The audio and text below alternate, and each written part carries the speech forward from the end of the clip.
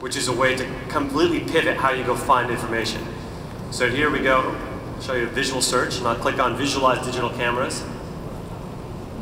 Okay, and up will come automatically 1,500 cameras, and I can now just scroll through all these cameras visually and look for that one that we're looking for. So for example, someone said, oh, your daughter said, oh, I want that really pink, simple one. I can come in and hover and see which one that is.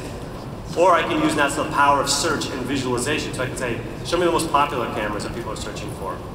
Or show me the newest ones that people are searching for. Or, like most people in this audience, you're a bit more self-directed. We can come in and say, look, I'm going to tell you what I want. I want a camera that is 12 megapixels or better. Okay, and I want it to be a 10 times zoom or better.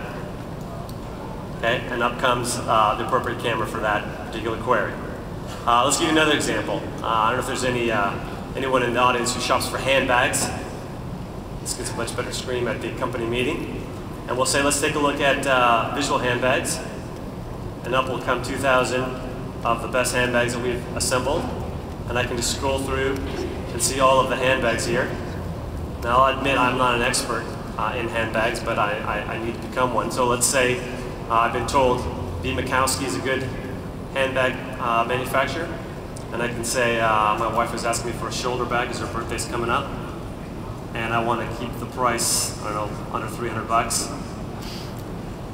that's a fair price. And there are some options right there, 17 of the cameras to go take a look for.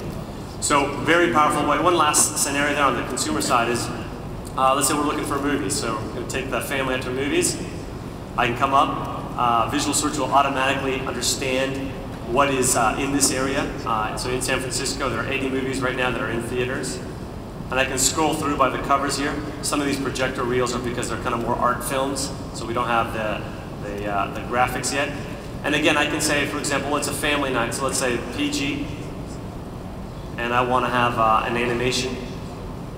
And then up will come the 5 animation movies. And we can say this Cloud of Meatballs. Automatically, we just do reverse IP lookup. We know it's near San Francisco. Here are the times.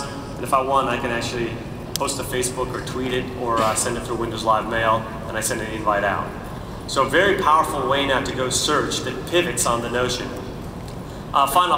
Just kind of final to show you, here's a bunch of the galleries we have. We call them sort of galleries.